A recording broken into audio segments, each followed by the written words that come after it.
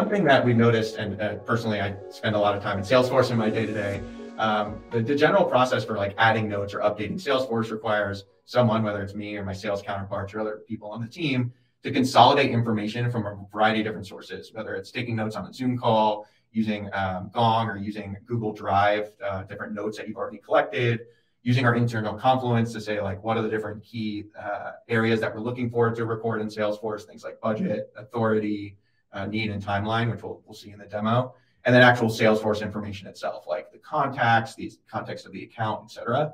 And it's on the person to kind of consolidate all that info and manually go into the Salesforce UI and enter that themselves.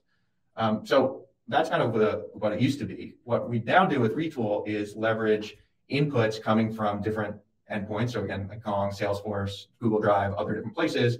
Retool connects natively to those different sources to query the data and surface it up to the end user on the sales team. And we have these different vector embeddings, specifically information from our Slack, from Google Drive, and from Confluence around those kind of key areas that we're looking for in Salesforce notes, to programmatically generate bands, budget, authority, need, timeline, for the user to then validate and then just click a button to actually update that directly in Salesforce.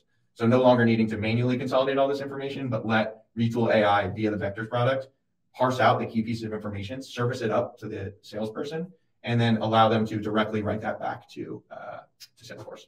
This is an example of that. So you can see on the left-hand side, think of this like different accounts and maybe filter specifically to me as an account executive. What are my different accounts and information about them?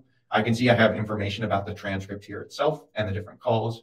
And then what I'm able to do is I can actually just generate that budget, authority, need, and timeline, which are the key pieces that are coming from that we store in our Confluence around what are the things we're looking for as far as the deal cycle. And then I can validate those things. It looks all great. And then I can actually just send that off directly to Salesforce within this application instead of needing to copy and paste or manually upload this to different places. So that's just one example of how I use Retool in my day-to-day, specifically powered with Retool AI under the hood to do that summarization, and the Vectors product to know what are the different key areas.